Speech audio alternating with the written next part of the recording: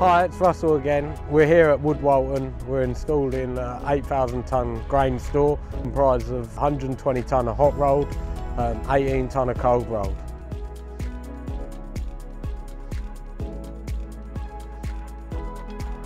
Today we've got 10 men and then the 2 crane drivers. We've got both our cranes here, the 40 and the 60 tonne crane.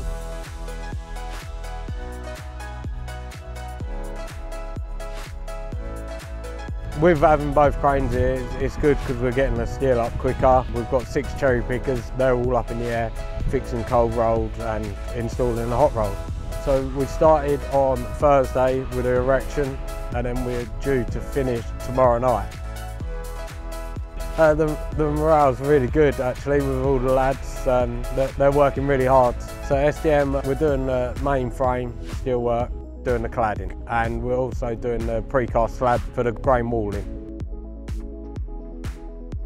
So this is a design and build project for AgReserves Limited and we can't wait to hand it over to them.